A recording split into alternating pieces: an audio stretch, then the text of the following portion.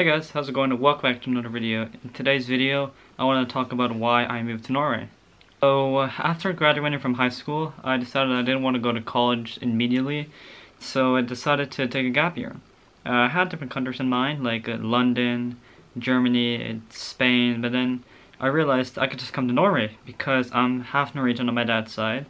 I have a Norwegian passport, and I don't know the language and might as well learn it since I'm half Norwegian. So I decided to come to Norway. So I applied to a school called Agder Folkeskole, Folkehøyskole. I'm sorry I'm pronouncing that wrong. I'll probably have like the pronunciation like down here somewhere. And yeah, what that basically is, it's a folk high school. Now, a folk high school is not an actual school.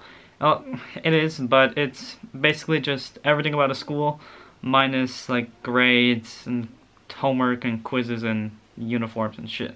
So yeah, the school has many different courses like photo, outdoors, traveling, film class, and NLC, which is the course I'm taking. NLC stands for Norwegian Language and Culture.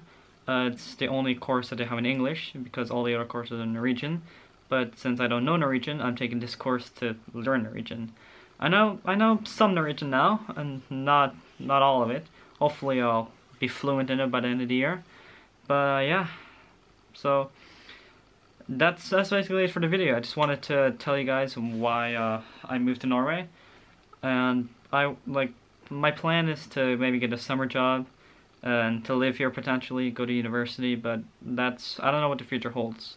YouTube could blow up, or I really don't know. And I just wanted to make this video to update you guys on my life. And I'm going to Oslo tomorrow. For those of you who don't know, Oslo is the capital of Norway. We're going there for a school trip, so I'm gonna be making a vlog, so stay tuned for that. So yeah, I guess I'll see you guys in the next video. Peace!